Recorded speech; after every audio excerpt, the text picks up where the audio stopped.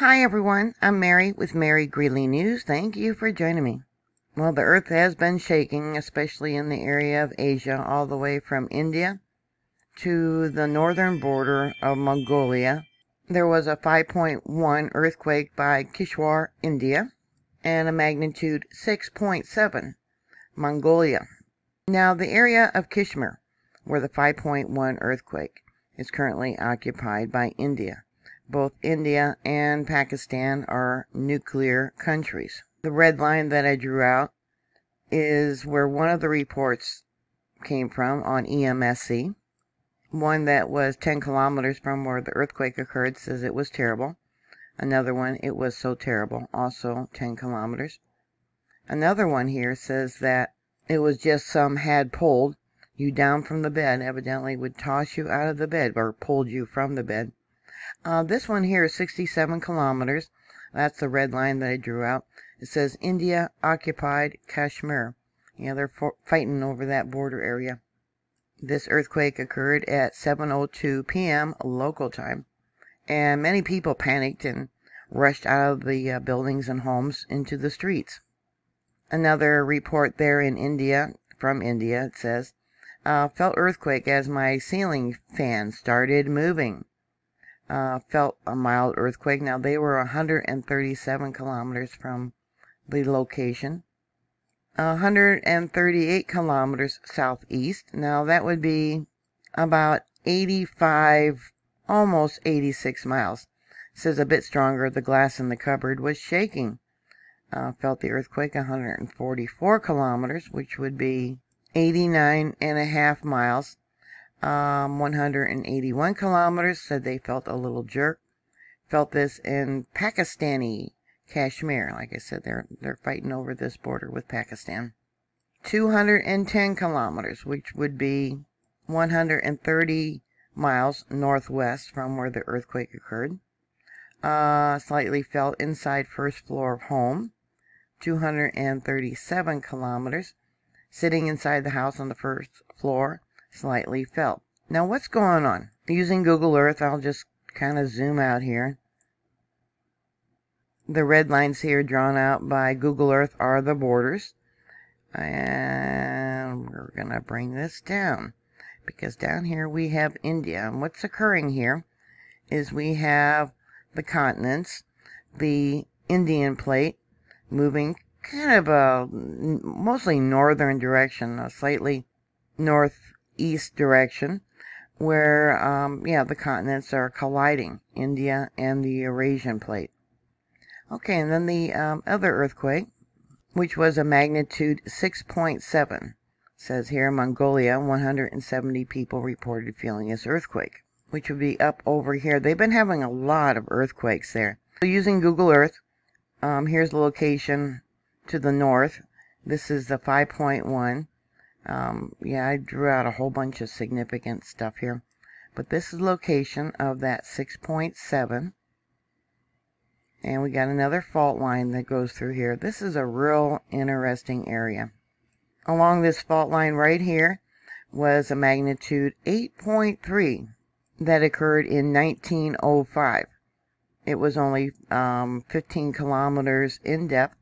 And they say it was one of the 4 largest intercontinental earthquakes ever recorded.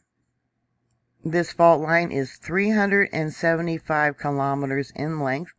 You can see, too, we have movement going up towards the north, slightly east. So that would be about 233 miles in length for this fault zone. And we'll go into where all these earthquakes have been happening. I marked out the earthquakes that were of a magnitude 2.5 or greater. And you can see that's like 4.7, 4.4, 4.5, 5.0.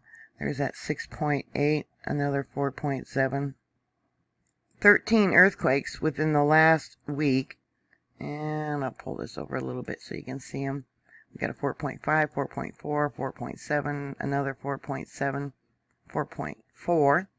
4.8, 4.5, 5.0, 4.4, a 4.5, another 5.0, a 5.2, and the original 6.7. Now, according to USGS, the likelihood of damage would be very little because this is a very remote location. The population is, very sparse. I imagine if they have another 8.3 earthquake or greater in this region, yeah, there would be damage in some of the cities. Let me bring this out a little bit. They're close to this location. And then going back to the earthquakes that are occurring there in India. Now, there was a 6.3 here that occurred on July 22nd of last year. Let me bring this out. We also have a 6.2 and a 6.3. That was June 25th of last year, where EMSC said it was a magnitude 6.2. Let me close this out and then we'll go back down over here. Yeah, people are wondering what the heck is going on with India. Well, the continents are moving. Today is January 12th, 2021, and there's been 8 earthquakes so far this year of a magnitude 6 point or greater. There was a 6.7 in Mongolia, a 6.1 in Vanuatu, a 6.1 in Argentina, another one in Vanuatu of 6.1, 6.3 in New Zealand, a 6.1 in Indonesia, and then we got a 6.2, Kermadec Islands, that's down by New Zealand and Australia. Oh, and then we got, let me pull it down, a 6.1, 8 earthquakes so far this year. And I talked about how they're increasing. Last year, there was 112 earthquakes between a 6.0 and a 6.9. 7.0 to a 7.9, there was 9. And there was nothing greater than that. Here you can see we're going back to 2010, and this is on Wikipedia. As I said, we're only just now into the second week of the first month of the year. And if you take 112 earthquakes for the entire year, so that would be about 9, slightly more, 9 magnitude 6.9s earthquakes a month. And we've already had 8 so far this month, when for the entire month, the average is slightly over 9. There hasn't been any 7.0 to 7.9 so far this year, but there was only 9 for the entire year last year. And, on average, they have, it looks like, between 1 and 2 between 2010 and 2019. And many of you know that USGS loves to downgrade the earthquakes. And I have noticed that EMSC will often downgrade the earthquake after they posted it to a lower magnitude to go along with USGS. But if USGS says it was a larger earthquake, I have not seen EMSC raise the magnitude of what they originally stated. They'll downgrade them, but they don't upgrade them.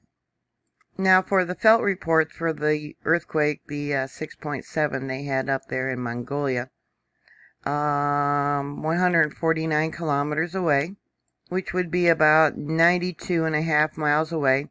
It says here it felt like everything would collapse now. It was shaking very much within a minute. Things began falling from shells. Strong horizontal swing. Let's see here. 218 kilometers away from where that earthquake occurred. So that would be 135.5 miles away. It says around 5:30 a.m. started shaking my bed and I woke up. Another one, very long.